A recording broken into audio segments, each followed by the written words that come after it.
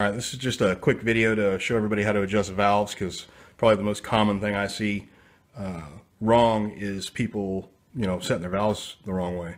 So obviously this motor is one that's going together, not one that's in a car, so it's going to be a little bit different, but everybody will get the idea just by what I'm doing here. So first thing we want to do is turn the engine over until the exhaust valve just starts to open like so. And then we've got nice floppy intake rocker there.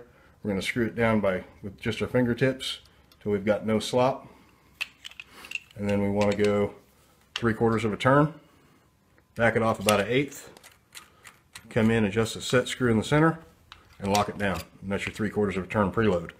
Now when we go to the exhaust, we want to turn the motor over till the intake valve completely opens and then completely closed. Just as it hits the seat, we want to set the exhaust valve. And we'll do the same thing. 3/4 of a turn, back off 1/8, come up on the center set screw, lock it down, and we're done. Basically, just remember, set the intake valve as the exhaust valve just starts to open, set the exhaust valve after the intake opens completely, and then closes and hits the seat. And you got it made.